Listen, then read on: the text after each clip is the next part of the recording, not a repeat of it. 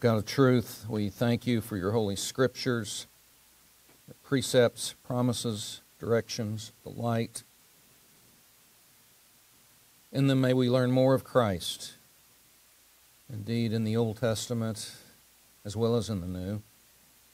May we be enabled to retain His truth and have grace to follow it. Cause us to be able to search the depths of Scripture as well as its heights. By the aid of the Spirit, may we be enabled to explore all its truths. Especially, Lord, may your Spirit cause us to love them with all our heart, embrace your truths with all our power, and graft those truths into our life. May they take deep root, be harvested at the end of time to our joy and your praise. I ask that in this class we would gain profit by what we read, not only in our textbooks, especially in your word, as treasure beyond all treasure, a fountain which is the only thing truly that can replenish our dry hearts. So, Lord, we pray that you would write your words upon our heart, inscribe them on our lips. May we think your thoughts after you, and may all glory be to you in the reading and the interpretation of your word. We pray in Christ's name. Amen. If you'll get your syllabus out, please.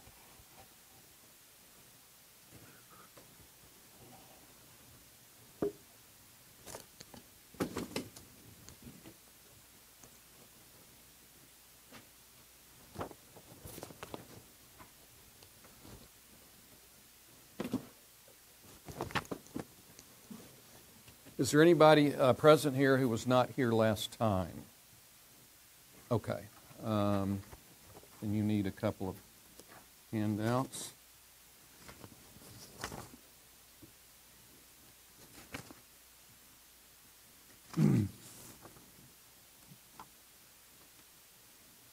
Actually, I'm give you three, the syllabus and two handouts. If you've not read the syllabus over, you need to read it and ask me any questions that you might have.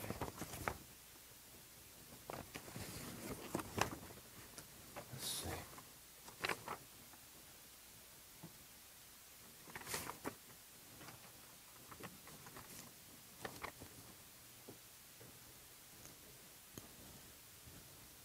So that is the syllabus. Another handout is the explanation of the term paper. Another handout is an explanation of how to begin the term paper. Now, I would like everyone to look at their syllabus, please.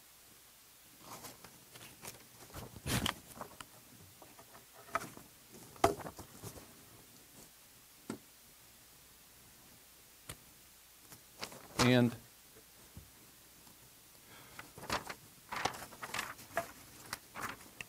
please turn to page 10 of the syllabus, please. It's very important. Next time, we are going to the library. Half of you will go on a library tour for the first hour, and the other half the second hour. So that means really for you, your class next time is really only an hour. So what I'd like to do, and if we end up, I'm going to pass a sheet around for you to sign up for the 1 to 2 or 2 to 3 for next Friday, September 20. If we get lopsided, then I'll have to execute reprobation and then election. Okay? So I'm passing that round. It's very important, this session, because it's going to enable you to do the beginning of the assignment. It's a little hard, learning curve, because I'm going to introduce you to some Jewish sources, primary sources, that many of you likely are not familiar with. So be sure to read everything for next time's assignment, which is in the library. It's very important that you read my chapter 6 before coming. And it's very important that you go onto Canvas and get the Jewish and Greco-Roman cultural and background bibliography. I believe it's titled Sources for Jewish and Greco-Roman Backgrounds, something like that. It may have a different title on Canvas, but it's the Jewish and Greco-Romans backgrounds bibliography. You need to print that out and come with it. If you don't print it out and come with it, then the library tour will not be as meaningful for you, and you'll be taking notes, and it'll kind of be a mess if you don't have it. So read my chapter 6. Bring this. Crucial. Okay? And we're going to start, we'll begin to work on how to discover how early Jewish writers and later ones interpreted the Old Testament. So you'll be choosing a passage. You don't have to have chosen the passage by next time, but you need to choose your Old and New passage at some point. Let's say it's the use of Isaiah 54:1 and Galatians 4. So what we're going to go through, I'm going to show you how to find where Jewish commentators interpreted Isaiah 54:1. And what you'll do, you'll find those and you'll just cite them with the proper reference. We tell you how to cite them, and and you need 10 of those references. So next time is to show you how do you find where Jewish commentators are citing and explaining your Old Testament passage. Okay? So that's for next time. It's very important. Please let me know. I don't know, Dr. Briones, I've passed out a little list for people to come to the first half of the period next time and the last half. And when you get it, would you mind bringing it down? Because I've told them if it's too lopsided, I'll have to execute reprobation and then election. So I'll have to cut some from one group and put them in another group. Okay? Okay, now for today we're continuing on with the introduction to use of the Old and the New. Introduction to use of the Old in the New.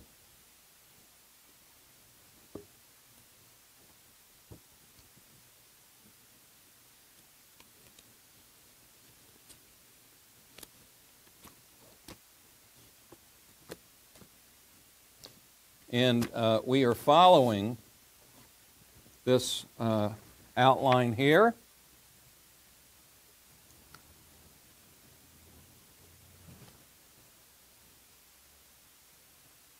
So we've covered direct fulfillment of prophecy, indirect fulfillment of prophecy. These are primary ways New Testament uses the Old. We've covered affirmation that are not yet fulfilled. Old Testament prophecy will be assuredly fulfilled in the future. We've covered analogical or illustrative uses, and now we're going to look at symbolic use. And I define that in a particular way. Symbolic can be defined in a number of different ways, but that's what we are on now. So,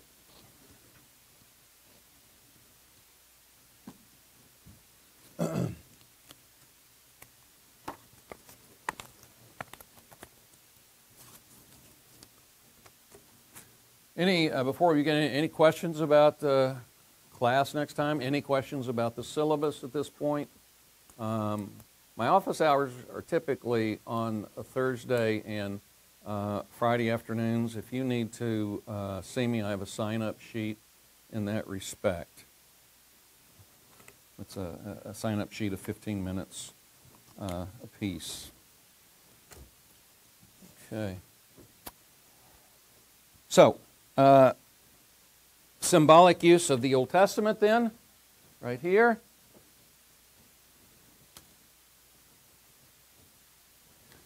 And here we're actually thinking of something that is already symbolic in the Old Testament. It's not something that's not symbolic from the Old and then a New Testament writer uses it symbolically. It's already symbolic in the Old Testament. Thank you so much. So let me just look at the list real quickly.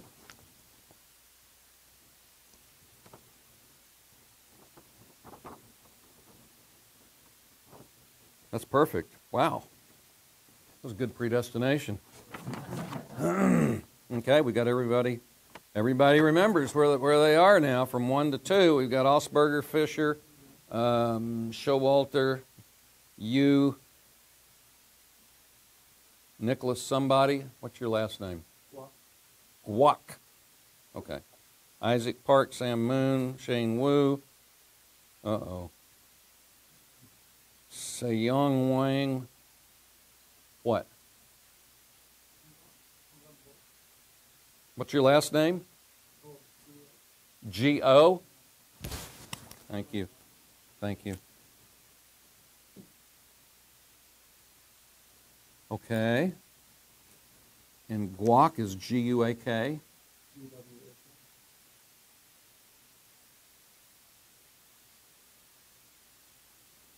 You need to work on your penmanship. And I must confess that in 4th grade, I actually got a prize for my penmanship. So you must model me. Unfortunately, my wife says I have degraded since then. So, and then for 2 to 3, Lee, S.Q. Miller, Walker, Matthew, Choi, and Choi. Alex Sutherland, is that right? Okay. Richards and Fullerton, okay? So everybody knows what's going on. Very good.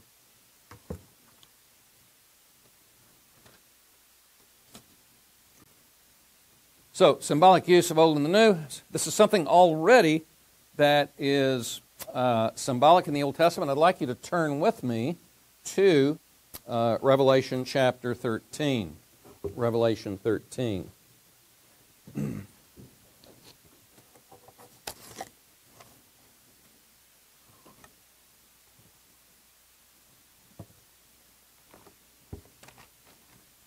this is an example. Chapter 13, beginning of verses 1 to 2. And he stood on the sand of the seashore. I saw a beast coming up out of the sea, having 10 horns and 7 heads, and on his horns were 10 diadems, and on his heads were blasphemous names.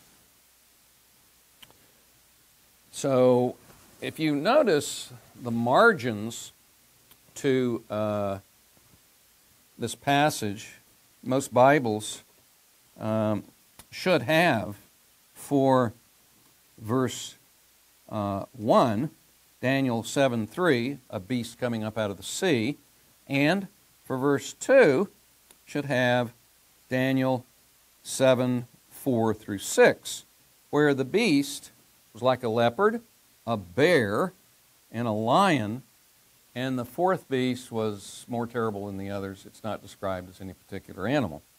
Now, already in Daniel 7, those 4 beasts were already symbolic. They were symbolic for states, persecuting states, government, persecuting government.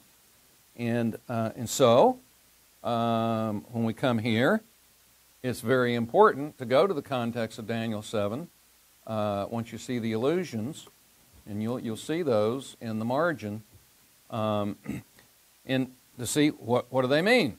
And you'll find out they mean persecuting governments. And so that's probably what they mean here. This is some creature that is a persecuting state or persecuting government. Now, we have to ask, though, why do you have 4 beasts combined into one? Now, that's a question that you want to ask. And anybody have any ideas? 4 beasts into one. Kind of weird. Some would say, well, that's just, John's apocalyptic, illogical use of the Old Testament. He does things like that. What do you think? Have any ideas?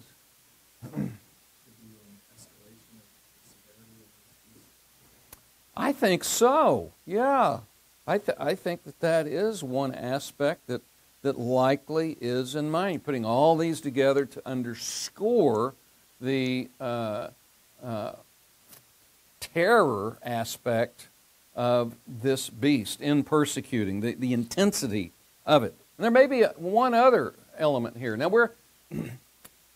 we can't be sure, and so we're proposing this. What we can be sure about in our interpretation is this is a persecuting government. Okay, that's the key point. But sometimes you've got to go further. I think we have to ask, why is this? And I think what was just said is a very good proposal.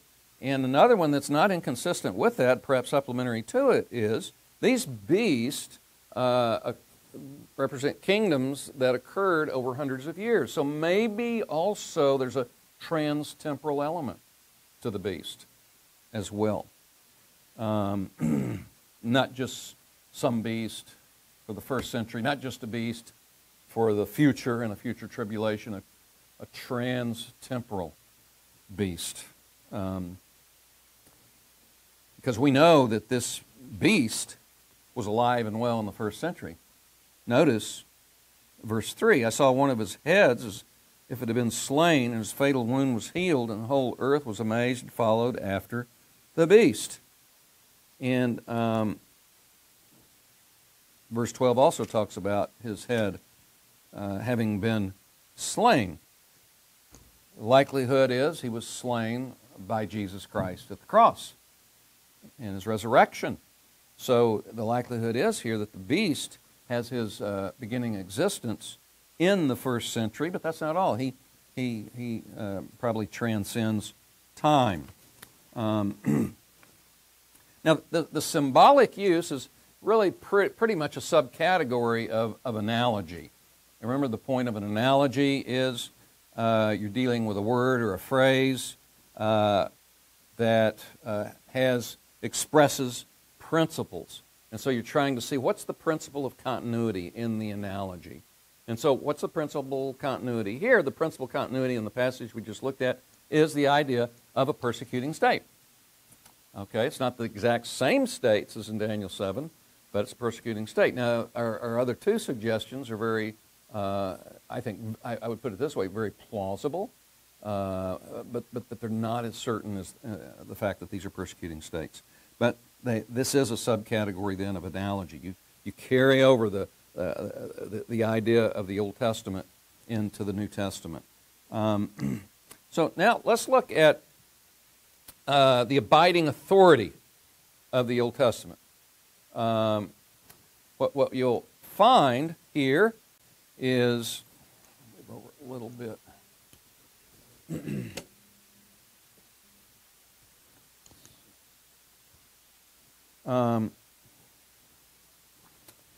You'll have the phrase, "it is written."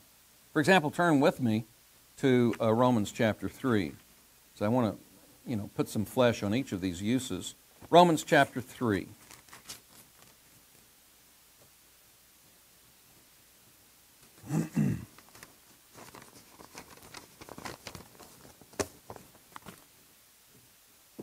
Verse 4, may it never be. Paul has said, if some do not believe, will their unbelief nullify, or will not their unbelief nullify the faithfulness of God? He says, may it never be. Rather let God be found true, though every man be found a liar, as it is written, that you might be justified in your words and might prevail when you are judged. Now that is from Psalm 51 and verse 4. And this is just saying that what was valid at the time of David, as he wrote this psalm, what was valid about God is still true. It is an idea that has abiding authority, not only in the Old, but on into the New Testament. Now, you want to go back and you want to see what does that verse really mean in its context. You'd want to go further in interpreting it. But at least we can say that. Likewise, you remember last time that our passage illustrating one of the analogical uses of the Old Testament, Deuteronomy 25 and 1 Corinthians chapter 9, you'll not muzzle the ox while he's threshing. That also is introduced with, for it is written. It's an abiding truth, an abiding authority that carries over. It's true in the Old, it's true in the New. And what this really shows is you can have sometimes two or three uses overlapping validly with one another. So we we have the idea of an abiding truth that continues, and it's also an analogy. Likewise, 1 Timothy 5:18, you can write that down. That is really pretty identical to this passage. It's also about the do not muzzle the ox while he is threshing, introduced with kathos gegraptai, as it is written. Now, the next use, the proverbial use of the Old Testament, and I feel like I'm blocking this in one way or another. Just see here. Maybe I can just move over a little bit. Let's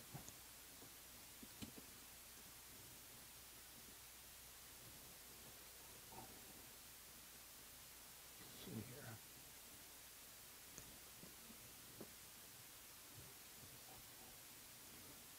Can everybody see that pretty well? Okay. This next use then is the proverbial use of the Old Testament. And we can also call that the stock and trade use of the Old Testament. Why would we call it stock and trade? Well, you know, if you go to a hardware store, their stock in trade is nails and screws and hammers, etc. They just have a lot of it. That's what they commonly have in stock, and that's what they sell. So that's their stock, and they trade. That is, they sell it. So stock and trade is something that there's a lot of it. And so when you find something in Scripture that there is a lot of reference to it, well, that might be a good candidate for a proverbial or a stock and trade use of the Old Testament. Let me give you an example. When someone says, let's say, you know, your favorite football team was perfect until the playoffs, and then they lost to a team that they were expected to beat, and you say, well, that was their Waterloo. Probably a number of people, when they hear that, don't think of Napoleon's loss at Waterloo to the English. It's used so much in English usage that we've come to identify it with a decisive defeat, sometimes a surprisingly decisive defeat. It's become proverbial in that way, okay? This is your Waterloo. It's like a proverb. And so, but if you appreciate its original, where it originally came from, it'll help you appreciate it all the more if you understand the original context. But you can still get some of it because it's become a proverbial use. Or if we say Afghanistan is America's Vietnam. Now, many of you weren't alive when Vietnam was going on. And some of you may not know a lot about Vietnam. But maybe you've heard, you know, at other times in the United States government's recent history, when you have been alive, that some kind of foreign involvement that we've had, involvement in another country, and it's not going well. Some said, oh, here's America's Vietnam. You know, it's a war that is not going to be won. And we're just going to get bogged down. It becomes proverbial. Or if someone says, well, this is your Watergate, and now they've made it into all kinds of gates. You know, whether it's, you know, I hear this all the time. Watergate becomes transformed into other kind of gates. But if someone says, oh, this is Joe Biden's Watergate, well, what does that mean? It means he's covered something up that's a crime. And because it's been used so much, that's what it means. But really, if you go back to its original meaning, it was some people who worked for Nixon that did something, they committed a theft, and Nixon covered it up. But it's proverbial. This is their Watergate. So let me give you an example in Scripture. In the Old Testament, the phrase Edom, Moab, and the sons of Ammon is just used all throughout the Old Testament. About 11 times. They are an enemy of Israel. But by the time of 1st Maccabees, which is 2nd century BC, and Jubilees, now these are books that are not in the Bible. Now, Jubilees is in the Ethiopic canon. That's interesting, which is intriguingly still open. Really very interesting. I met a missionary studying the Ethiopic canon because it's still open, and they're still debating certain books in their canon. But in those two books, the same phrase, Edom, Moab, and the sons of Ammon is mentioned, even in later Jewish writings as well in the Midrash Rabbah. But by the time it's used, probably in the 2nd century, in 1 Maccabees and Jubilees, it cannot be referring to the literal nations of Edom, Moab, and the sons of Adam, because in the 2nd century they disappeared.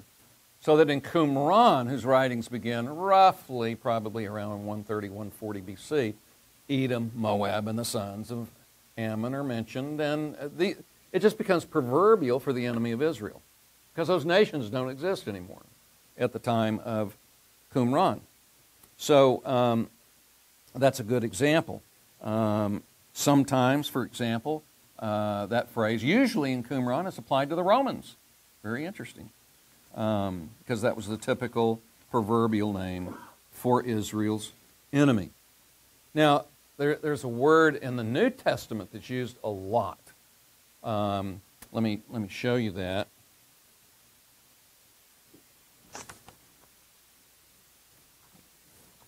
It's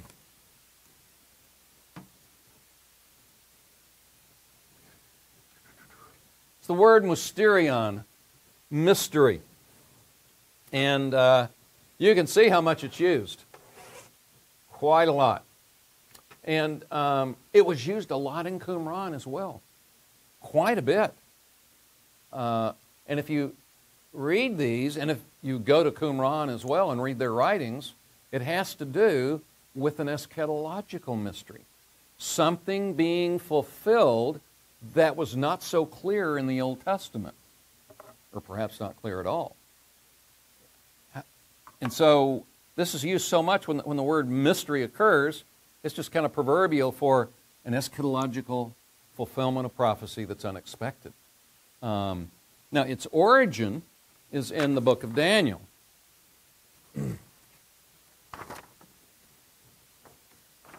Sorry, that's the same one. Let's see. Here we go.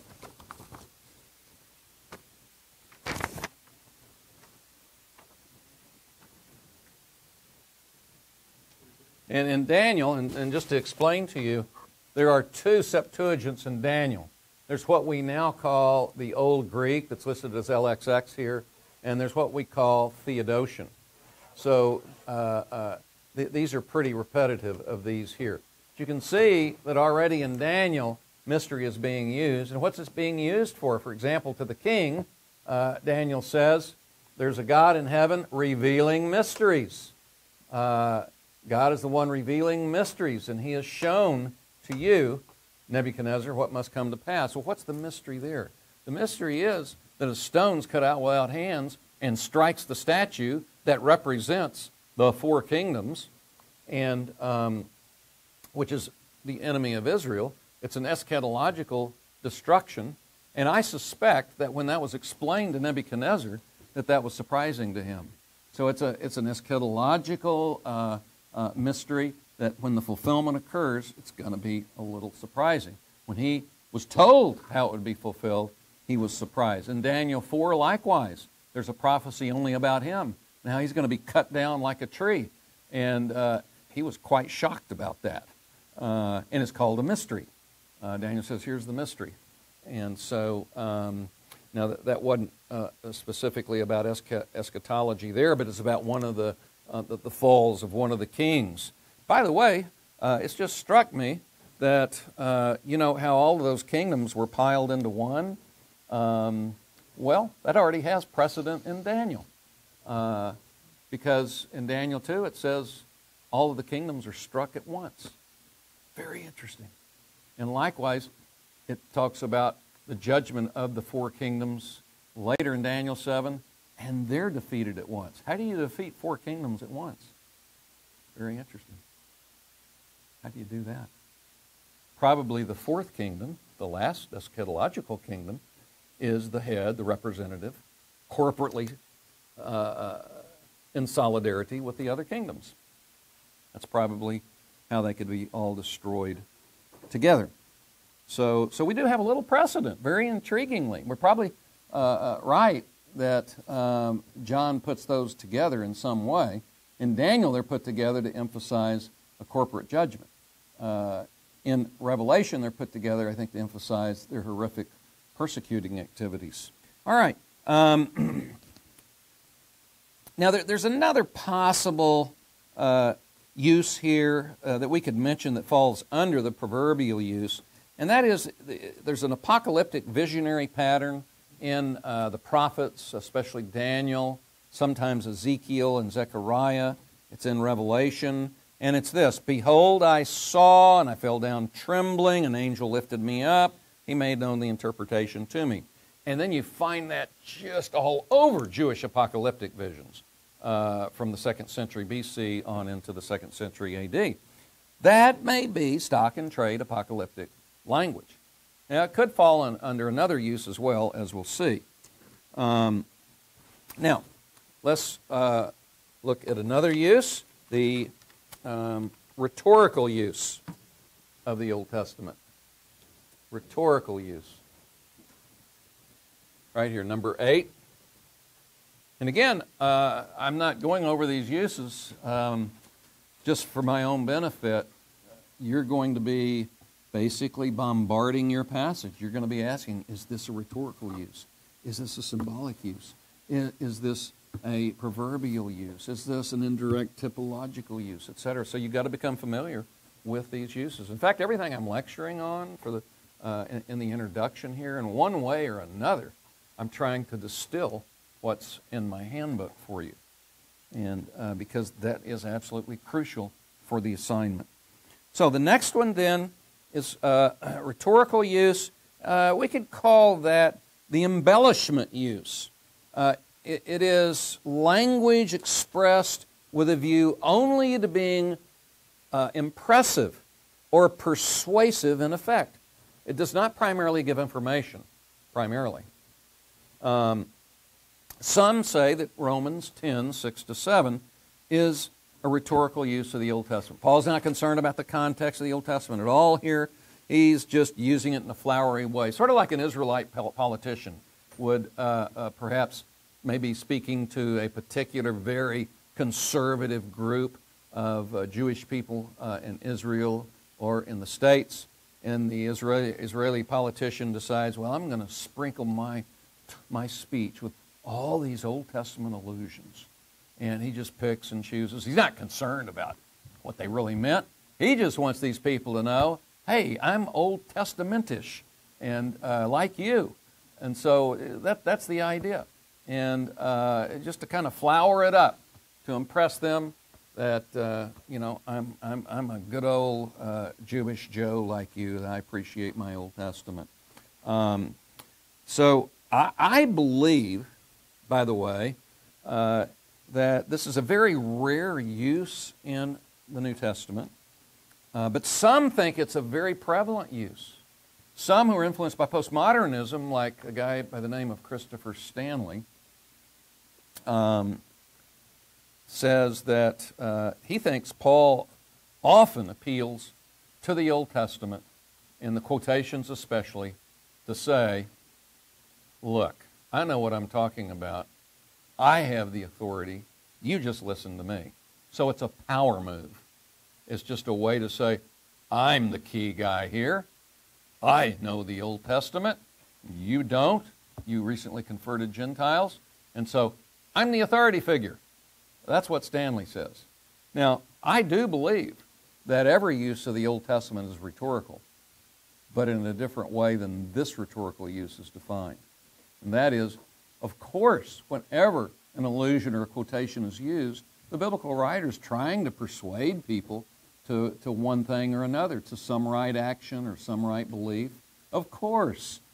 But, in my view, once you understand the context and the content of the Old Testament and how that's carried over, it just fuels the persuasion that the author is trying to bring about. So that's a little different. Understand that rhetoric is used in different ways then. It always means persuasive. But in this debate in Old and New, sometimes it means trying to be persuasive and not caring at all about what the Old Testament says, just to pump you up as an authority figure. And for those of you who've done much work in postmodernism, you'll appreciate where that's coming from. So I do think that there are rhetorical uses, but I think they're uses that really pay attention to the Old Testament, that then fuel and support the persuasiveness the author wants to bring about. Next one, we'll call it the Midrashic blueprint or prototype use. Here I only have blueprint or prototype. I'll explain why I say Midrashic in a moment. Here the idea is this. An author has one Old Testament context in mind in a New Testament chapter, and it forms the structure for the chapter. And then the author will allude to other Old Testament passages outside of that Old Testament model to bring them in, to interpret, to amplify that one Old Testament segment that he has in mind. And what causes him, what is the rationale for why he brings in other allusions into that one Old Testament model? Well, sometimes it is a phrase, a common theme, a common picture. Let me give you some examples. Let me put some flesh on this particular use.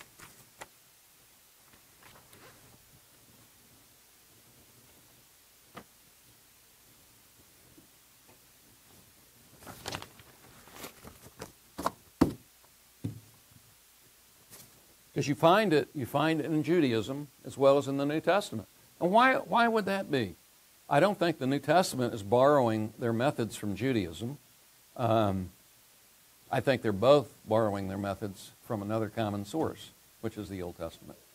All of these uses we're talking about, really, you find later Old Testament authors using earlier New Testament texts, and a lot of the uses that I've been talking about are old in the old uses, not just old in the new uses.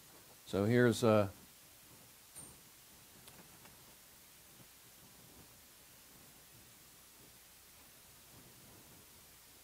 see. It's not coming out too good. Have to move that over.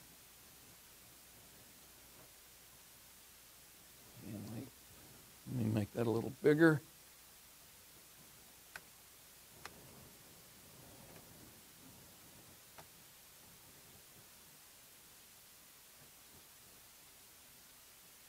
Okay, this 1QM is an abbreviation. That's Cave 1 in Qumran. M stands for Milkama, which is war. This is from their war scroll. And they believed they were going to fight a war. And this is their plan to fight the war. Very interesting. And the way they're planning to fight the war, or the way they foresee that war is going to go, what do? They go to the Bible. They go to places where it talks about an eschatological war. And they begin doing biblical theology. And they put all these things together. So these people do biblical theology. Notice this. It says, after this war, they'll go up fence against all the troops of the Kittim. These are the good guys here. The Kittim are the Romans in Egypt. And in his appointed time, he'll go forth with great wrath to fight against the kings of the north. And his anger shall be such as to destroy utterly and to cut off the horn of Belial. So this person who's going to cut off the horn of Belial is God himself, conducting war on behalf of the Jewish Qumranites. And it goes on and talks about this. This will be salvation for the time. It'll be the time of salvation for all the men of his lot, and the final destruction for all the lot of Belial. And pull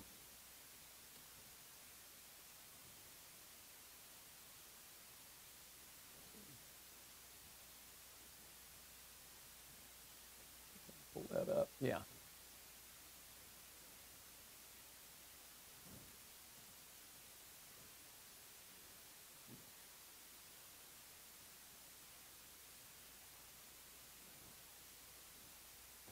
So it goes on. This will be the hour of dominion for all the men of God's lot, and of final destruction for all the lot of Belial, etc. Now, the key thing here, though, is to look. All of this is out of Daniel 11 and 12. And so I've categorized the allusions from clear to probable. In other words, certain, probable, and just possible. But notice, I'm not going to take a lot of time on this, but just notice where all the allusions are coming from. Daniel 11, and as you proceed on, you continue to see Daniel 11, and if we were to go on, you would find Daniel 12. So he's got in his mind this final battle described in Daniel chapter 11, and the victory in chapter 12. And notice that we do have other passages here.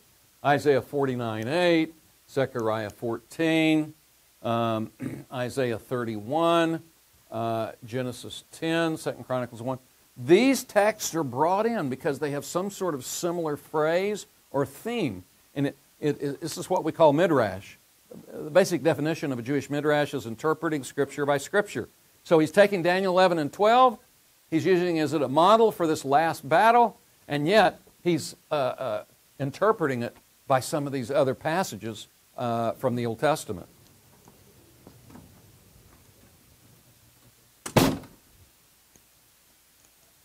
So, is that door closed? Did you close that door for me? Thank you. So that would be a good example. Daniel 11 and 12 is a prototype. It is a model that he is using. And this does occur quite a bit. For example, in the New Testament.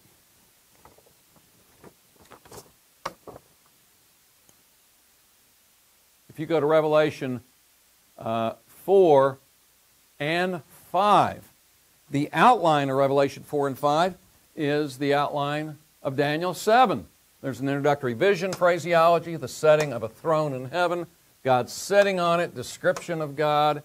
There's fire before the throne, heavenly servants surrounding the throne, a book before the throne, and the opening of the books, the approach of a divine messianic figure, the Lamb, to receive authority. And that outline, it continues. There's a kingdom that includes all peoples, nations, and tongues. That's an actual phrase from Daniel 7:14. And then there is, here you can't see it real well, but John, as a seer, has distress on account of the vision. And then he gets heavenly counsel and from an angel. And this continues on.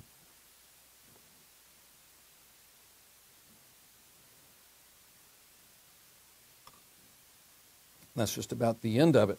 But there is one thing. Well, it does say at the very end, the saints are given divine authority to reign over a kingdom. And there's also a sea there. Remember, there's a crystal sea right before the throne in chapter 4. And that may not be accidental because there is a sea in Daniel 7 from which these beasts arise.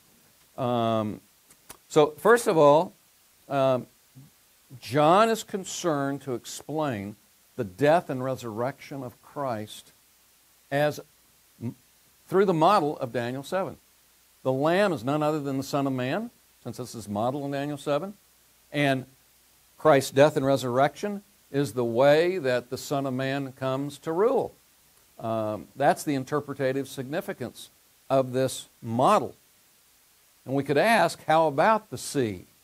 Well, since in Revelation 4 it's a crystal sea, it's completely, perfectly calm like glass, and yet in Daniel it's just blown by the four winds, very, very, very choppy, stormy sea, and the beasts rise up out of it.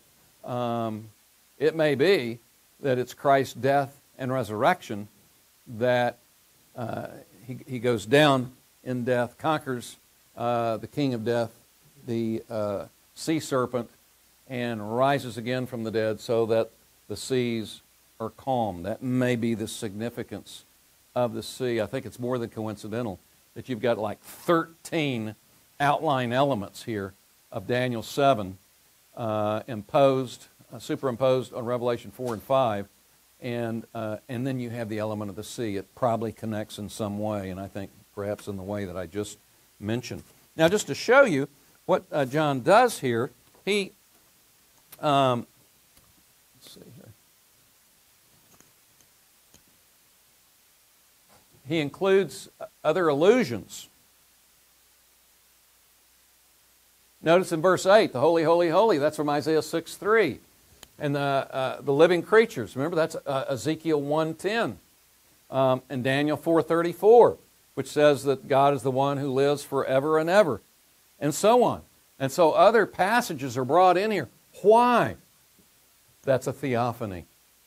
Daniel 7, in the vision there, is God appearing, the Son of Man coming before God. Ezekiel 1 is a theophany, where God is appearing again, and His angels. And of course, why Daniel 4? Because it's not too far away from Daniel 7. So there are different reasons for why these are brought in. This is the epitome of a theophany in heaven, an appearance of God.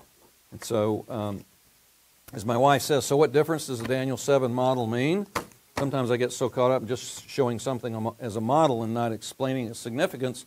So what is? John uses Daniel 7 to show that Jesus' death and resurrection is the fulfillment of the Son of Man prophecy there. Now, sometimes you don't have an outline, you just have a clustering, a saturation of allusions, so that in Revelation 13, 5 to 6, you just have a saturation. We just read it. Right? Remember, we read the beginning of that, the beast that was like a bear, a lion, and a leopard. His mouth speaking. All these are from Daniel 7. Authority was given to him. He opened his mouth in blasphemies. It was given to him to make war with the saints. All of this is from Daniel 7. It's just saturated with Daniel 7, most of this chapter. So obviously his mind's in Daniel 7. He is explaining this end-time enemy's assault on God's people through the lens of Daniel 7. So you go back to Daniel 7 to see what was going on there. And so now John is further talking about that. The question is this about the future or is it about the present? That's something I'm not going to talk about now. I do think, however, it's probably already and not yet. Many commentators think it is only future. That's something we're not going to get into now. I'm just trying to talk about the use. So there are a number of uses here. You can have a use that's a thematic framework, not based on a chapter, but on a theme. So, for example, if you look at Romans 9 through 11, here's a little chart of Romans 9 through 11. And by the way, you'll find most of these charts in my handbook. So you'll see that here, where you have the checks, all of those checks represent passages that have to do with the restoration of Israel. The dashes show that while the verse is not directly about the restoration of Israel, it is in the context. And then when you find a little zero there, that means it's not there at all.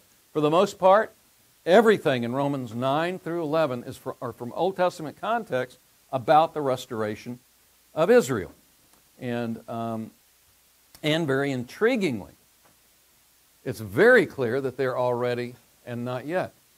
It's not the restoration of Israel is not just future.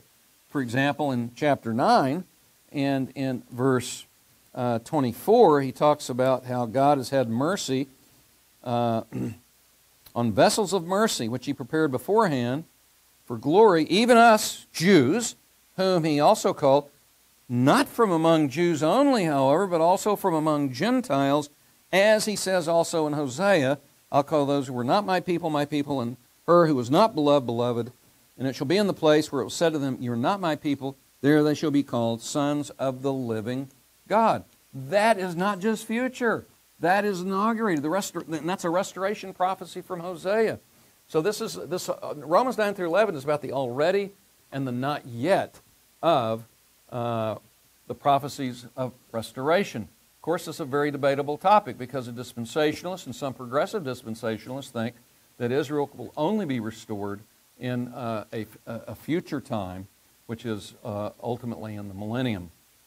And so, you would have to decide how do you deal with these passages, because a dispensationalist, even a progressive dispensationalist, would not say that just because Hosea is seen as applied to Gentiles, they do not believe it's fulfilled in Gentiles. They think what I just read is an analogical use of Scripture, not direct fulfillment of Scripture. And it is introduced with, as he says in Hosea. I wish it had fulfillment in it. It would be clearer. But everything here is fulfillment. For example, he says in verse 27, as Isaiah cries out concerning Israel, though the number of the sons of Israel be as the sand of the sea, it is the remnant that will be saved.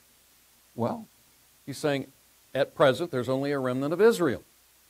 And that is a fulfillment of prophecy. And he doesn't introduce it with a fulfillment formula. And sometimes he does. Verse 29 says, just as Isaiah foretold, except the Lord of Sabaoth had left to us a prosperity, we would have become as Sodom and would have resembled Gomorrah. So you have these quotations. You don't have to have a fulfillment introductory clause to show it's a fulfillment. It's apparent from the context. So this is a good example here in Hosea, right here, the verses 25 and 26 of an already and not yet. And it may be, since that's the major theme, the already and the not yet, and most of these, the vast part of these are already. In fact, almost all of them, you look through them, they're beginning fulfillment. And that may tip the scale for us when we come to that very debatable passage. In other words, this is the help of the model, where in verse 26, thus all Israel will be saved. Is that exclusively future? I think it's already and not yet. Not just future. It is future, but it's beginning to happen. The remnant of Israel is being called out and being saved now, and that'll be consummated in the future. I think that for a number of reasons. I've just been asked by my former colleague, Douglas Moo, he has a Romans section in the Evangelical Theological Society, and next, not this year, but next year they're doing Romans 9 through 11. So he and I have debated that text, that passage, including the specific verse 26, and so it's probably why he asked me to do it. We disagree about it. That's probably why he got me. It's boring for everyone to agree. So that's a very, very, he sees it as future. I see it as already and not yet. One reason I do, by the way, I can't resist saying, is when you get the phrase sothesetai in Old Testament quotations, in Romans 9 through 11, they are already and not yet. So, for example, notice verse 27 of Romans 9 that I read, Isaiah cries out concerning Israel, though the number of the sons of Israel will be as the sand of the sea, it is the remnant that will be saved. Now that is cast in the future tense, as it was in the Old Testament. But he's plopping it into a fulfillment framework. So you can have future tense, which clearly is being fulfilled. The author's just quoting it as it was in the Old Testament. And so likewise, Romans 10 and verse 13, whoever will call upon the name of the Lord, sothesetai. There it is again. That's from Joel. And of course, that's inaugurated. So I think because of the heavy emphasis on inauguration here in this model, that it's very consistent that verse 26 would also be already and not yet.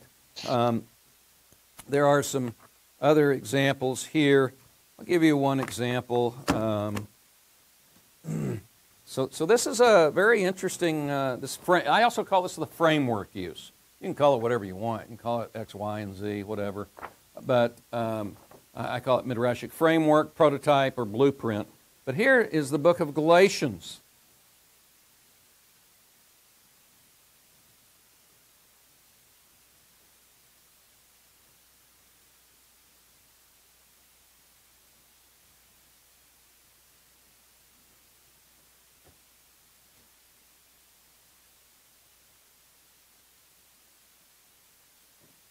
We're having problems here navigating this. There we go. Okay. Now, this is from a dissertation done at Wheaton, and what this guy argues is that Isaiah 40 to 66 is the broad model for the book of Galatians.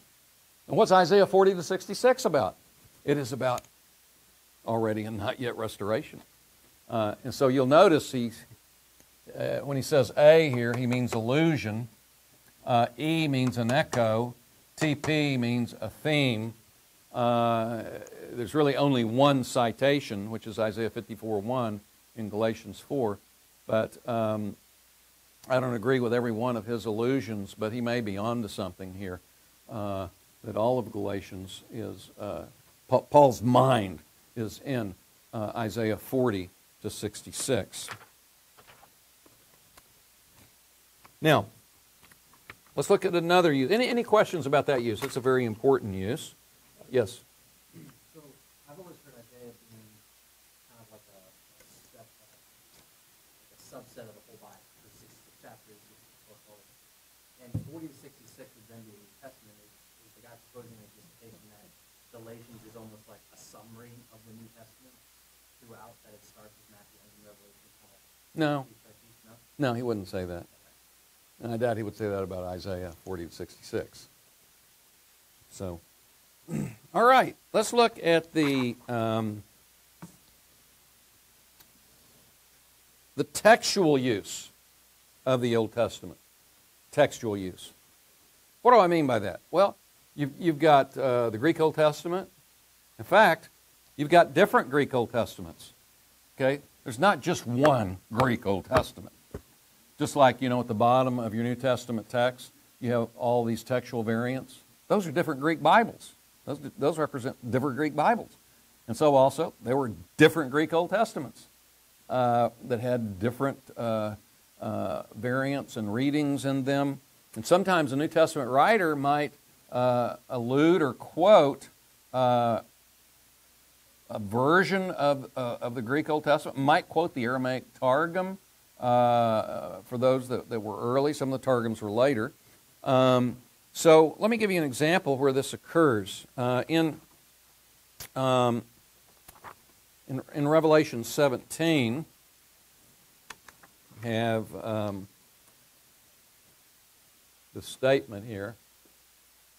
Again, the beast from Daniel 7 is conducting war on Christ and the saints.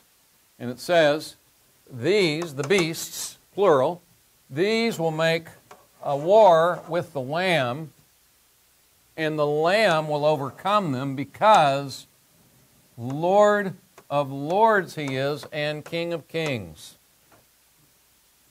Now, that language cannot be found in the Hebrew Old Testament.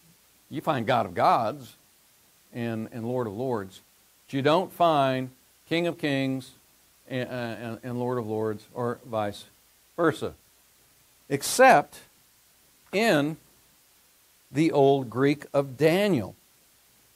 And the Old Greek of Daniel has this, and this is really weird too, by the way.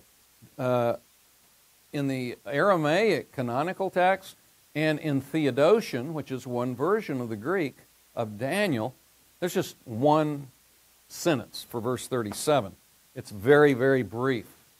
However, here, I want you to see that verse 37's already begun, way up there. And here's verse 37a, verse 37b. That's quite an expansion. That's quite a living Bible at that point. That's huge. Usually you don't have that big of an expansion of a verse in the LXX, but in this case, it is different. But what we find is, whereas in all the Aramaic canon and in Theodotion, It talks about Nebuchadnezzar praising God after he's been humbled as a beast and come out from under that judgment. Here we find, I confess and praise that he is God of gods, Lord of lords, King of kings, etc. Goes on and describes God. And so what we have here then is Jesus. John takes that phrase and he applies it. He applies it to Christ, which is amazing. That's a huge statement about the deity of Christ. Christ is identified with the God of Daniel 7. So that would be the significance of that particular textual use of the Old Testament. It can be very significant. Another use, you may remember in the book of Revelation, we have this phrase here, where Christ says he's the Amen, the faithful and true witness. And it goes on to say, he's the beginning of the creation of God. Now, this is probably an allusion to Isaiah 65:16, where there it says twice, the God of Amen, the God of Amen. And that John is likely alluding, well, not John, this is Christ now, right? He's speaking, that Christ is making a reference back to Isaiah is apparent, since the only place in all of the Old Testament where Amen is a name is right here in Isaiah. Everywhere else it's like Amen, like the way we use Amen in one way or another. And furthermore, the translation, you can translate Amen as faithful and true. Jesus may be expanding it in that way. And that he is likely expanding it in that way and possibly showing further that he's alluding to Isaiah 65 is the fact that in Isaiah 65, some Greek Bibles transliterate the Amen as Amen, but others translate it as faithful, and others translate it as true. So you can see here some use alethanos instead of amen, and some use forms of pisteo as faithful instead of amen. So you got three different Greek Old Testaments at this point. Jesus may be combining them together, or he may be doing just what they were doing, seeing that amen can be expanded as faithful and true. This is an amazing statement, by the way, because it shows that this was Yahweh. And now again, Jesus is identified as Yahweh. When the Jehovah's Witness comes to your door, old and the new, is a great thing to do with the Jehovah's Witnesses. Again and again, Christ is identified with Yahweh of the Old Testament. And what confirms that this is an allusion to Isaiah 65:16 is that Isaiah 65:17, God says, "Behold, I create a new heavens and a new earth." And here in Revelation, the statement concludes with, "I'm the beginning of the creation of God." Jesus not only identifies himself with Yahweh, but he's also the beginning of the new creation in his resurrection. So these are amazing uses of the Old Testament. There's another one that's, let me see how well I can put this up. If I can't get this up this doesn't show real well, I'm not going to use it. Let's see.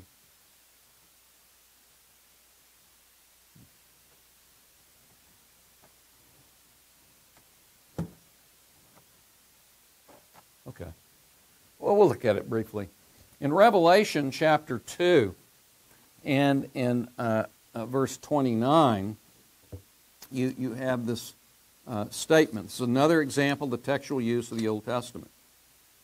And Jesus says in verse 26, "The one overcoming and keeping my works until the end. I will give to him authority over the nations, and he will shepherd them with a rod of iron as the potter's vessels are smashed or broken to pieces or shattered. Now, that passage is a quotation from Psalm 2, verses 8 through 9. He'll shepherd them with a rod of iron. And that's, in fact, what the Greek Old Testament has also in Psalm 2:9. It has shepherd. You can see over here that we also have shepherd. Here's the problem. Psalm 2 has break. And break is from the Hebrew verb ra'ah. Everybody's, well, how many have not had Hebrew? Raise your hand. Everybody? Okay, good. How many are just in the first? Well, raise your hand if you hadn't had Hebrew. No Hebrew? Raise your hand. No. Okay. At least you've begun Hebrew, right? Okay. You know the alphabet. You know some words. All right. Very good. Very good. So this is from ra'ah, which means to smite. That's what the psalm has. So you will break them, smite them with a rod of iron. Here, the Greek Old Testament has shepherd, and in Greek, in Hebrew, it's very similar. It's tir-aim, shepherd them. This is tetro-aim. And in the Hebrew, without pointing, look at that. Looks exactly the same. Exactly the same. So which is it? Well, the Masoretes said it's tetro-aim. They came and put the pointing in. That's not fail-safe. That's oral tradition. G.B. Caird and others say this is one of the howlers where clearly the Septuagint misread the Hebrew, didn't get the vowel pointing very well, and they translated it shepherd. John mindlessly copies the Septuagint. He's just, making the same mistake the Septuagint did. Are there any other alternatives here? Well, there is another alternative, and that alternative is this could be the original reading. Again and again, you'll learn in Hebrew that the Septuagint, not untypically, there are significant times that it actually has the original reading. In fact, this is a hapax legomenon grammatical form here. It's the only time it occurs. So, right here in the Hebrew, and so this may represent the original. Another option would be, because remember Jesus says, he quotes this, applies it to the believer that says, as I have received authority. So he's applying this to himself in an inaugurated way, right? Because he says, as I have received authority, so may they have it. Perhaps only in the future for them, but now for me. And it may be this is an ironic use of the Old Testament. The Messiah will come and smite through his death and resurrection, but that same death and resurrection will shepherd his people. It's a possible understanding of it. Probably the best understanding, however, is that in chapter 19 and in verse 15 here, it reads this way. I want to read it to you. It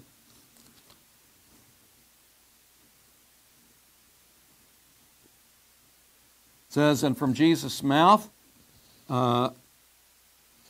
proceeds a sharp two-edged sword in order that he should smite the nations, and he himself will shepherd them with a rod of iron. Their shepherd is in parallelism with smite. It's a judgmental term. It's not just a positive term. It's judgmental. And in fact, if you go to the Septuagint, you will find that sometimes poimano and its Hebrew equivalent,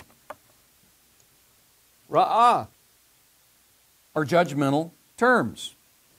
For example, Micah 5:5, Jeremiah 6:23, and Jeremiah 22:22. So you can find in the Septuagint and in the Hebrew that sometimes ra'ah or poimano is a judgmental term. So why would John use here, why would Jesus, remember this is Jesus, not just John. Why would Jesus use shepherd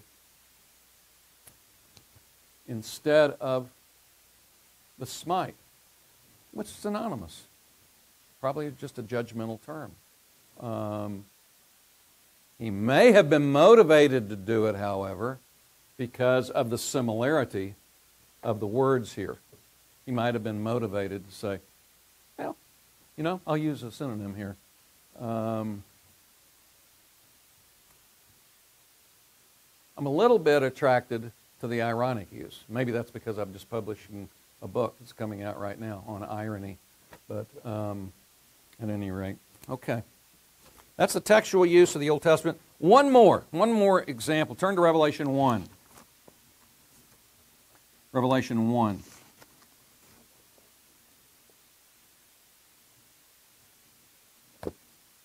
Verse 4. Revelation 1:4 says this. It's best if you have your Greek Bibles, by the way, and I'll translate for you. John to the seven churches which are in Asia, grace to you and peace from the one who is, and the one who was, and the one who is coming, and from the seven spirits which are before the throne. But notice it says there, you see that where it says grace and peace, apo, ha-on. Does everybody see that? What were you taught in Greek about what has to follow the preposition apo? Anybody remember that? I'm giving you a little syntax test here. Genitive. You've got to have a genitive. Why? Because our Father says so. The Greek Father. So, no genitive. But a scribe decided to be the teacher and correct John. And notice what the scribe has in verse 4 in your apparatus. See that? Theou. See the genitive? So that he has from God, from theou, and then ha-on. Oh, it's okay to use a relative in the nominative, you know, to refer back to a genitive at that point. So the scribe corrects it, and in so doing, the scribe clouds the text. How so?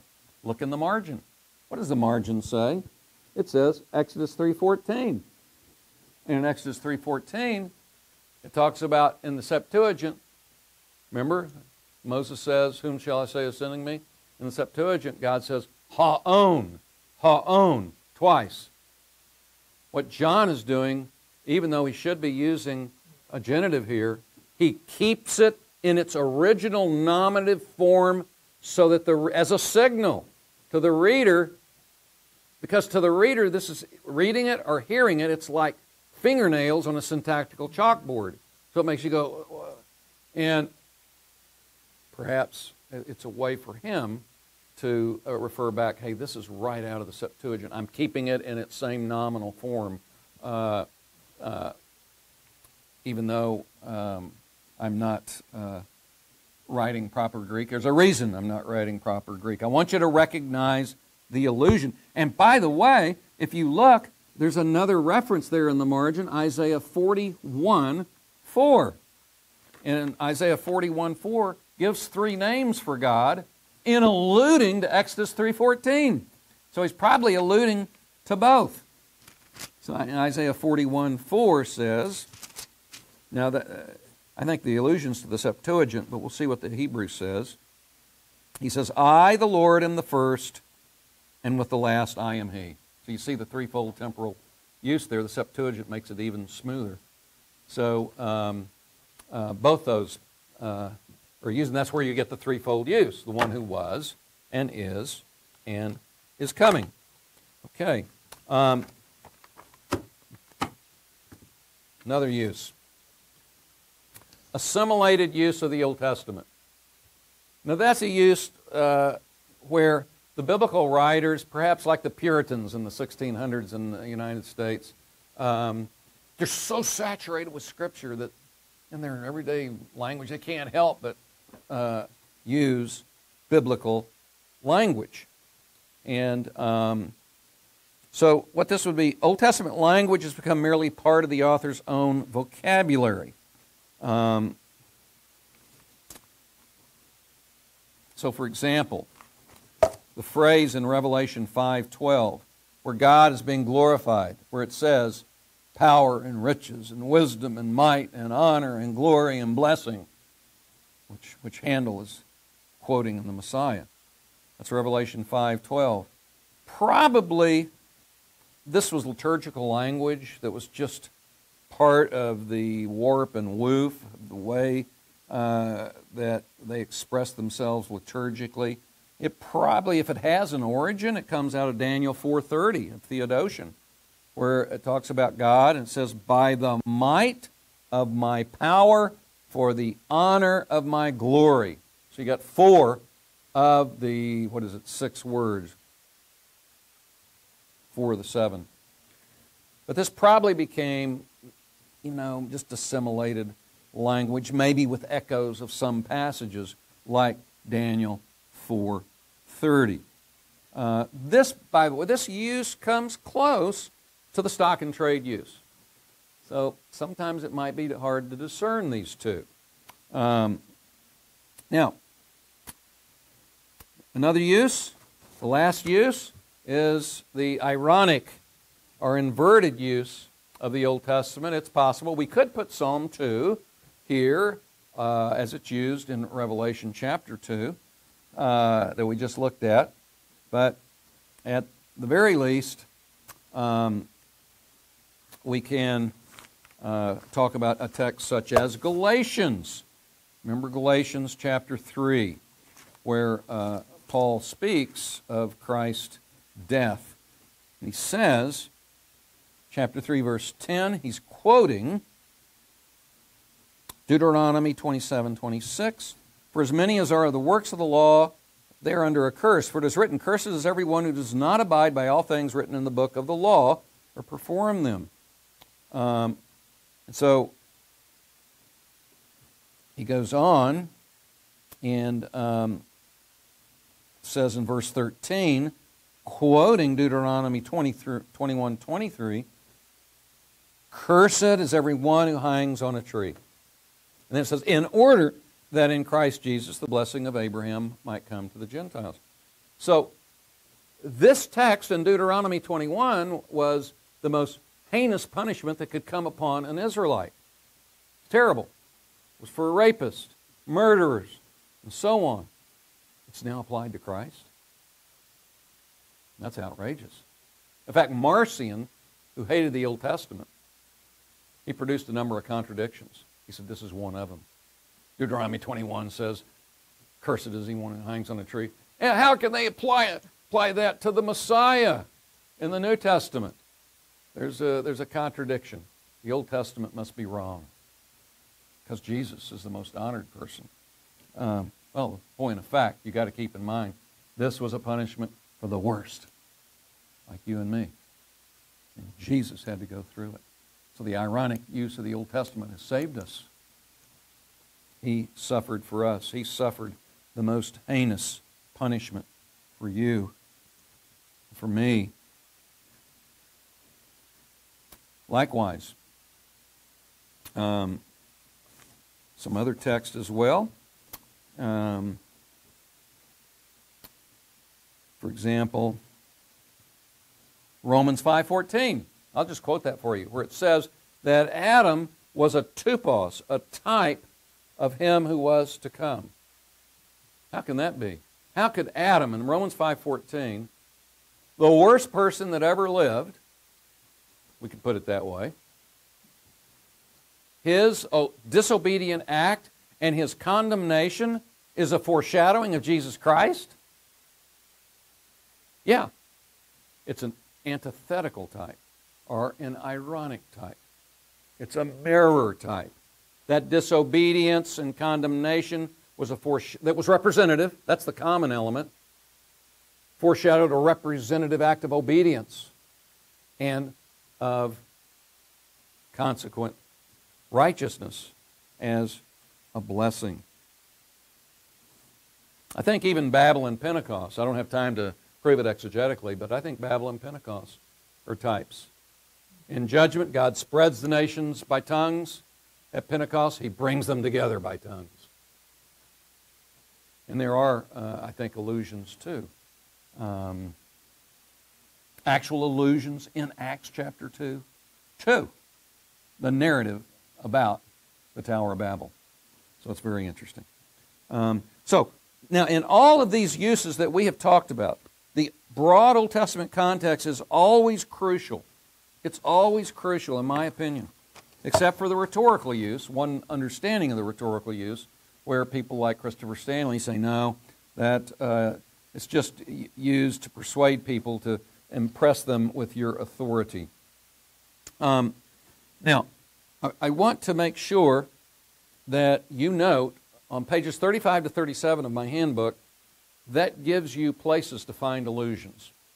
The first place to begin with is your Nestle Aland 28 text. But there are others. I think you should also have, if you can afford it, the United Bible Society's most recent, I think, 4th edition. And then there's some other tools there that can help you find allusions from the Old Testament in the New. So, in Old and the New studies, there's just a perennial debate about whether the Old Testament in the New is used contextually, in line with the original meaning of the Old, or whether it's not used in line. And that's not just an outhouse argument between so-called evangelicals and non-evangelicals. That is a debate between evangelicals, and not just evangelicals. I think I said last time, that is a debate between Reformed evangelicals, and not just between Reformed evangelicals. That's a debate between Westminster Theological Seminary Reformed evangelicals. But I'll qualify that. It used to be. It used to be a debate. It is no more. So, now I just want to, we'll take a 2-minute break, and we're going to switch to a new lecture. Okay? Just a 2-minute break. Okay, I think it's time to get going. This lecture is titled Summary Overview of the Presuppositions of the Apostles' Exegetical Method. So we can say it this way. Summary of the presuppositions of the Apostles' Exegetical Method. We like to use that phrase, presuppositions, here at Westminster. And what is a presupposition, by the way? How would you define, anybody want to define a presupposition? I know I have a couple of people in my hermeneutics class where we just defined a presupposition. Anybody want to define a presupposition? We talk so much about it here, we usually don't really define it. Yeah. Yeah.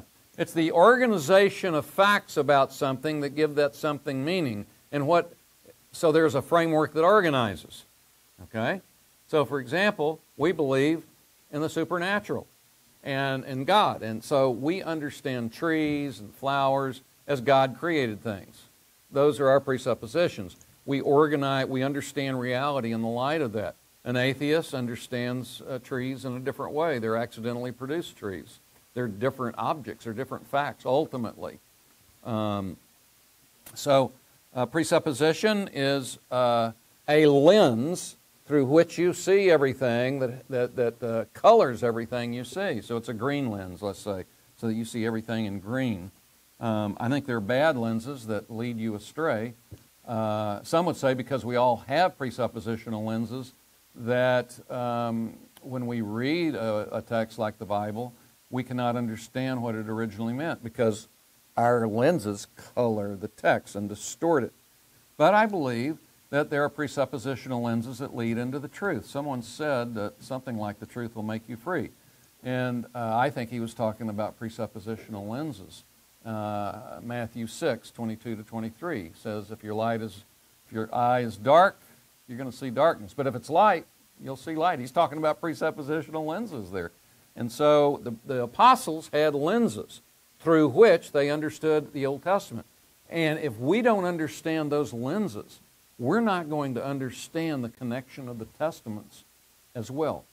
And so that's the purpose of this lecture. What were those presuppositional lenses? And I want to begin with, I'll give a broad outline here. This is the broad outline for the lecture, very broad. We're going to begin with challenges to the contextual use of the Old and the New. Remember, I just finished with there's a debate that some don't think the New Testament develops the Old in line with its original meaning, and some do, and there's a debate, and that's not just an evangelical debate, it's also a debate among Reformed interpreters. And so let's talk about that. And usually this discussion is brought up in the context of how Judaism uses the Old Testament. And there's assumption that Judaism uses the Old Testament not in line with its original meaning. Well, sometimes they did, but they often were just wild and crazy.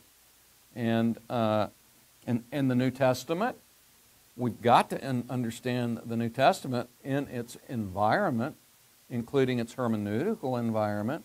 And so, since they were really a Jewish sect at the beginning, they also must have used the Old Testament, like the rest of Judaism. They were raised that way. And that is one argument.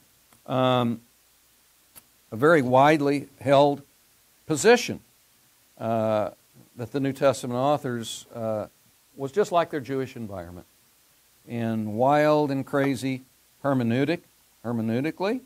Yet we're assured by some who hold that view that they were guided in their interpretation by Christ. So Christ used the Old Testament likewise in an illegitimate way. But then we're told that that's okay for evangelicals because they were under inspiration. Method is not so key, it's the conclusions. So they preached the right doctrine, Jesus and the apostles did, but from the wrong text. But they were inspired. They were inspired. We can't do that. Okay? Now, there are some who says that we should follow them in that, intriguingly, which is, in my view, very weird. So we're told that we cannot imitate their methods, but their conclusions are right. We can believe their doctrine. And I want to raise some questions about that. First of all, this assumption that Jewish interpreters were wild and crazy in the way they understood the Old Testament, I think that assumption has to be challenged. First of all, I have a friend who wrote a book. It's called Techniques and Assumptions in Jewish Exegesis before 70 A.D. Techniques and Assumptions in Jewish Exegesis before 70 A.D. It's by a guy by the name of David Instone Brewer. Brewer is the last name. And in that book, he said he isolated through form criticism, which is a little iffy, but he did the best he could, tried to isolate those rabbis that interpreted the Old Testament before 70 A.D. and differentiated those that were interpretations after 70. And he found that in every case, they may not have interpreted the Old Testament rightly, but they tried to. That they tried to use they were trying to get at what the Old Testament author was saying. In fact, I wanted to show you the methods. This is listed by E. Earl Ellis in his book, The Old Testament and Early Christianity. Here are the methods, Hillel's rules of interpretation. Very, very early. Every one of them, basically, are fine. Number one, the Jews would take a passage and draw an inference from it and generalize it. Or they would take a passage that was very general and apply it to a specific instance. Or an inference drawn from an analogy of expressions. So they compare two Old Testament passages and draw a principle from it. A general principle established on the basis of a teaching contained in one verse, and so on. All of these are just very logical and basic interpretative principles. They're not principles that, like Origen laid out this whole allegorical system of how to interpret allegorically, and no, this is not what this is. This characterized pre-70 AD. Again, if you want all of that, it's found in E. Earl Ellis, The Old Testament in Early Christianity. Those are just, they're about 7 rules that he gives here. And so I would question that early Judaism is as wild and crazy as people make it out to be. It doesn't mean they were always right at all. Furthermore, I have found myself and other scholars that when you actually exegete in Judaism and see what they're doing in their exegesis, there's a lot of good exegesis. In fact, I just showed you the Qumran War Scroll. That's pretty contextual understanding, isn't it? They had chapters 11 and 12 of Daniel, and that was their understanding of the final battle. They were interpreting contextually. And in my book, called The Use of Daniel in Jewish Apocalyptic, and in the Revelation of St. John, half of the book is just to show that they used the framework use of the Old Testament, the prototypical blueprint use of the Old Testament, which is, of course, that's very contextual. The other half shows how John in the book of Revelation used it. Another book, besides In Stone Brewers, is a book by a fellow by the name of Lars Hartman. Lars Hartman is not an evangelical. He wrote a book called Prophecy Interpreted. And in that book, about half of his book does the same thing about Judaism that I do. It's very contextual. They modeled whole sections the Jewish apocalyptists did on the Old Testament. And it's that area in Jewish apocalyptic where you think they would especially be wild and crazy. Because they're having these visions, or they think they are. And but they're often very good. In fact, I had a student at Wheaton. We made our doctoral students take a course at another institution. So he took a course at the University of Chicago, studied under a rabbi in this course. And it was they were studying a midrash from about, I don't know, the end of the 200s AD. And so my student wrote a paper on it, and consistently the midrash, later midrash, this is after 70, when some people expect, oh, they really got wild and crazy. After 70 AD, this is later 200s, and this midrashic interpreter was extremely consistent in interpreting the Old Testament. And he talked to the rabbi about it and said, oh, yeah, sure. Now, I talked to someone else who I have in one of my other classes who studied under a rabbi, and that rabbi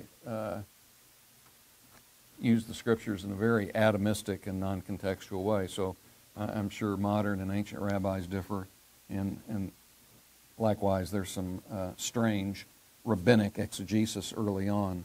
I'm not saying it was all great before 70 AD either, but I'm saying it's an overcharacterization to say it was all wild and crazy.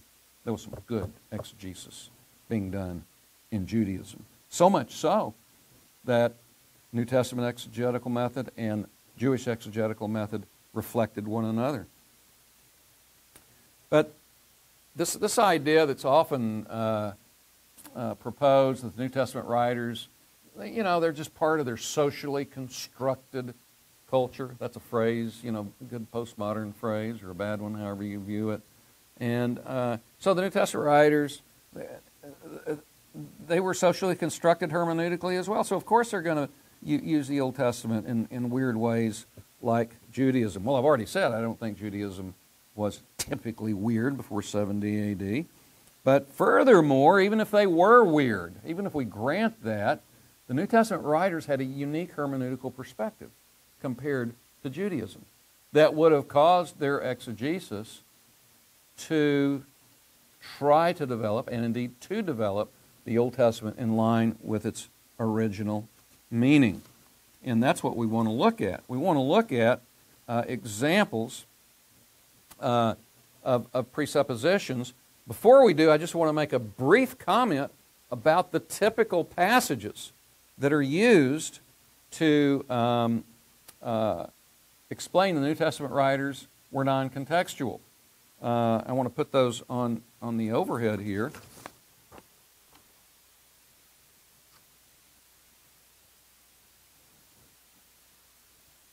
So they'll adduce these. They'll say, you've got ad hominem argumentation. Ad hominem means against the man. So, for example, let's say someone came in here and they disagreed with my view of the Old Testament. And they said, Beale, you're just a shabbily dressed person. And your house is crummy looking. You must be wrong then in your understanding of the old and the new. So it's an argument against the man. It has nothing to do with the topic. So you have these kind of arguments. Purportedly, people like Richard Longenecker, these really come from Richard Longenecker.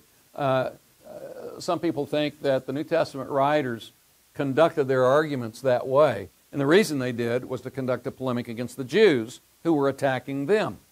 And so one non-contextual use of the Old and the New is Galatians 3:19, where it says that God revealed the law through angels. There's nowhere in the Old Testament where it says that God revealed the law through angels.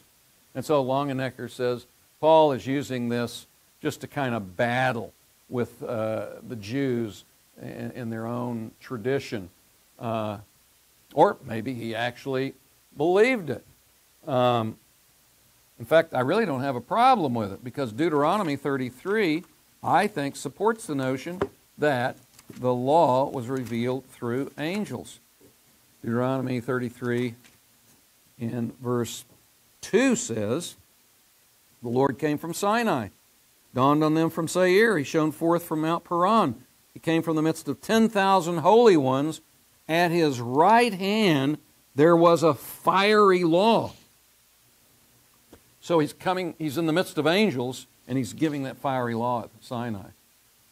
So there's a close association there. The Septuagint. Listen to what they do. At his right hand there were angels. That's amazing. So the Hebrew says at his right hand was a fiery law. Septuagint says they were angels. Angels were at his right hand to giving that law. I think it's a good interpretation on the part of the Septuagint, and I think it's deduced from implied in the Hebrew text. So, but this is a text. This is what I call all of these passages, both by non-evangelicals and some evangelicals like Richard Longenecker and others. They'll take these texts and they'll just say these are examples of errors, wrong use of the Old and the New, and they just leave it at that. They don't investigate anymore.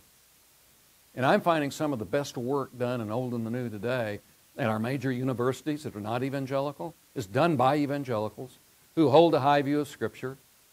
And they're saying, you know what? I'm not going to go with the traditional guild's interpretation that these are wrong uses. Maybe they're right uses. And I have one person in my mind right now who did that with one of these passages, and convinced his supervisor at the University of Cambridge that she was wrong in the interpretation of this particular passage and that he was right. He convinced her. So inspiration of Scripture is a good view because it causes us to say, oh, I'm going to continue to search for that answer. Now, it would be fundamentalism just to say, oh, no problem, it's probably true. I don't know how, but probably true. Just keep investigating. And if we can't find the answer, then we leave it in tension. But the liberal fundamentalists, this has become fundamentalism to them. They don't investigate anymore. They just say, wrong, never look at it, never investigate it again. Just because some great scholar said it. They follow the great scholar, whether it's Rudolf Bultmann or whoever. So, let's look at a few others here. I'm not going to mention all of these, but every one of these, in my footnotes in the handbook, and by the way, this comes out of, let's see,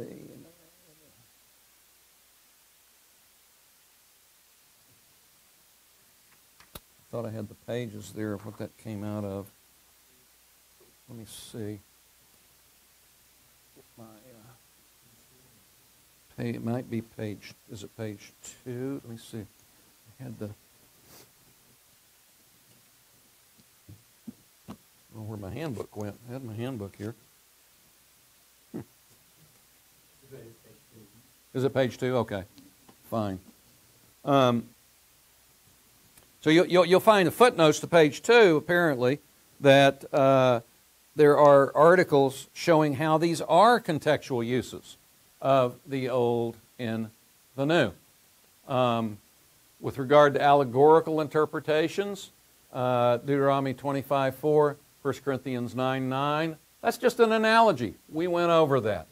So every one of these are contested, but they're often adduced as erroneous uses of the Old in the New. I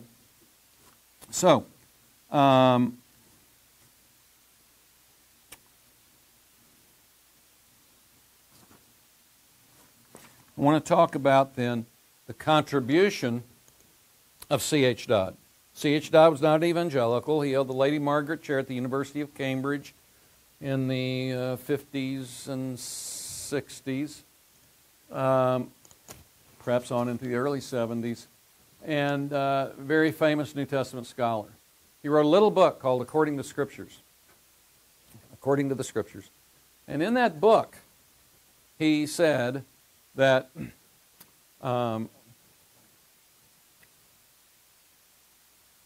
he was arguing against a guy named Rendell Harris, who said the New Testament writers, whenever they quote, they're quoting from a apologetic list of testimonia, and they're not quoting from the actual literary context of the Old Testament books. So they're really using these things out of context. Dodd was reacting against that, and that view was presented by Rendell Harris in the early 1920s. And so Dodd comes along. It was a very popular view. Dodd says, you know what? He says, I'm finding that those passages actually come from the context.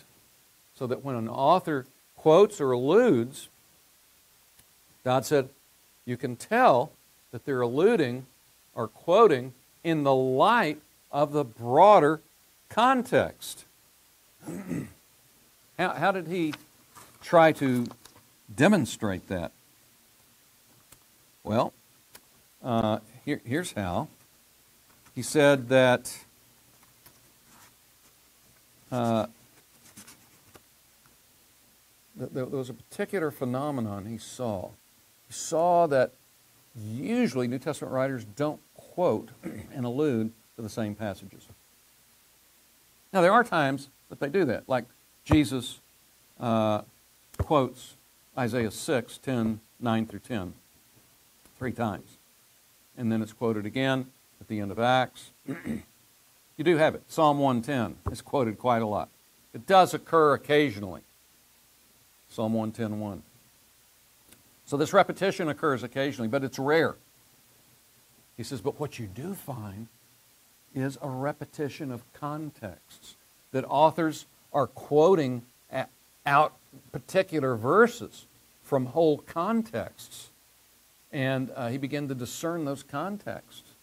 And so he said the very fact that they're quoting particular verses, not the same ones, but from the same broad context, it shows that probably they had an awareness. They were taught these broad contexts by Jesus, and that's why they would quote and allude from those contexts. Let me give you a few of those contexts. See here. For example, I want to put this down.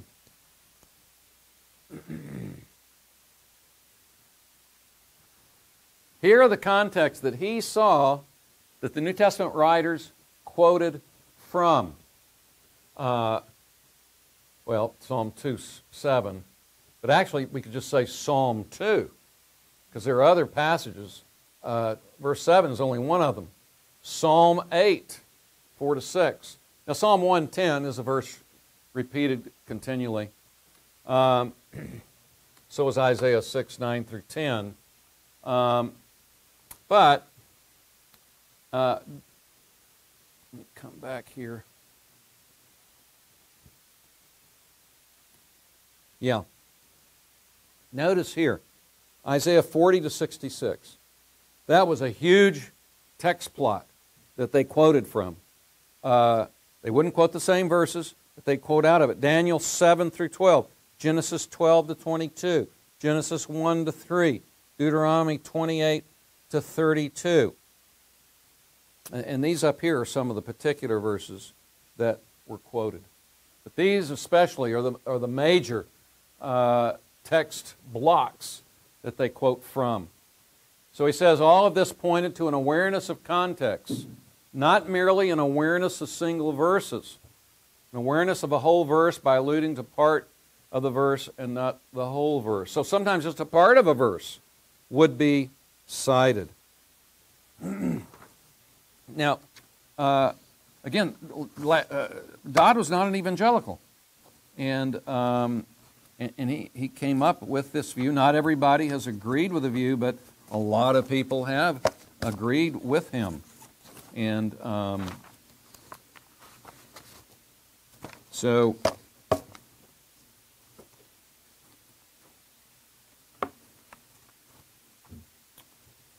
let's actually look at the presuppositions that the New Testament writers had. Dodd doesn't really talk about these presuppositions very much.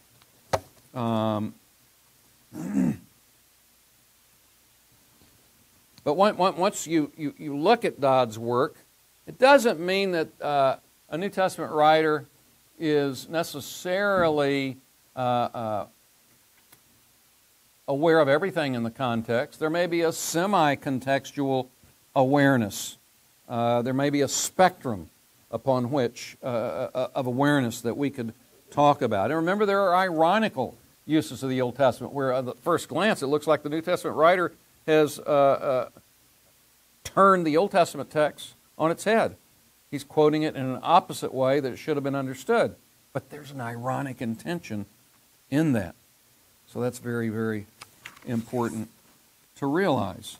So Roman numeral 3 then are the distinctive presuppositions that they had. And it's these that really help us understand why Dodd said what he did. He did not really talk much about these presuppositions.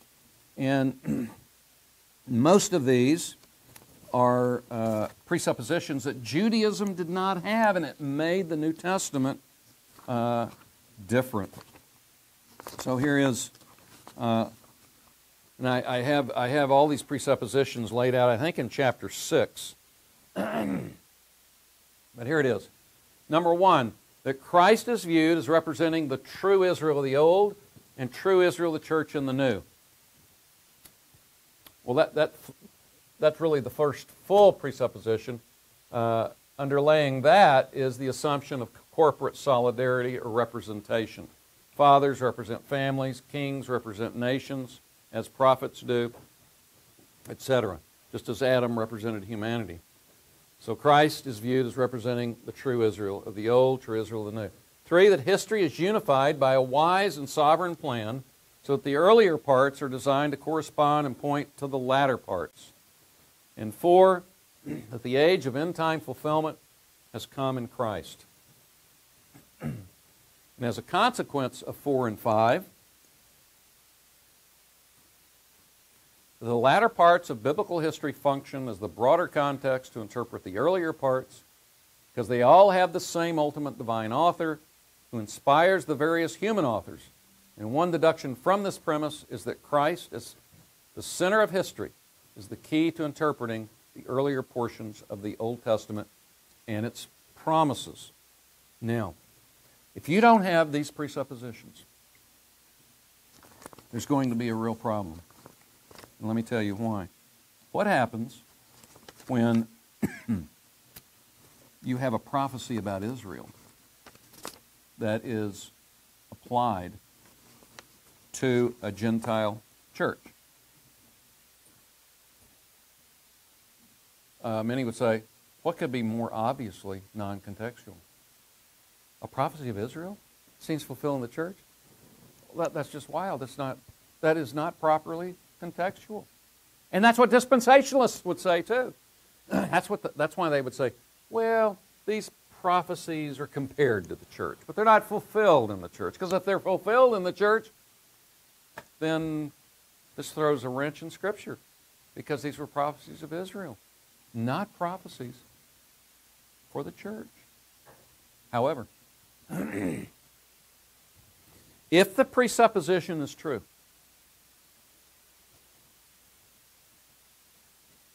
that Christ is true Israel, and that the church in union with Him and represented by Him is also true Israel, then they are hermeneutically, if you will, redemptive, historically, legally true Israel.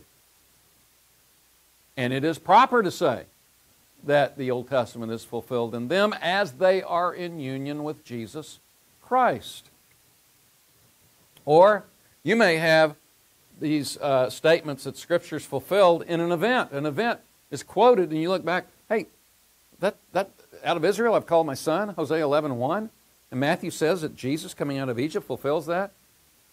I mean, good night. That's like Bible 101. An event is not a prophecy. But once you understand this, out of which typology grows, yeah, you can have events pointing forward. And if those two, you don't have that presupposition, there's going to be a lot of discontinuity between the Old Testament and the New. You're going to have a real time relating the Old and the New. Prophecies about Jesus, let's back up. Prophecies about the Messiah fulfilled in the church. How can that be? The church is the many. It's many. It's not one person. It's not the Messiah. How can you do that? That's hermeneutically wild. Well, right here. He represents them. They're in union with Him. And prophecies about Him can be seen as fulfilled in the church. So if we don't have these two presuppositions, we're going to be in big trouble. And both of them, by the way, I show in the chapter how they're supported biblically. These presuppositions are not just presuppositions that can be discerned in the New Testament. These are presuppositions rooted in the Old Testament's use of the Old Testament. So these are very important, and perhaps it's important too that I close on time. We're a couple of minutes over. We will come back. We'll go through the library, and then the fourth week we will finish the introduction to Old and the New, and then we will start having case studies of particular Old and the New passage to try to exhibit the method of Old and the New.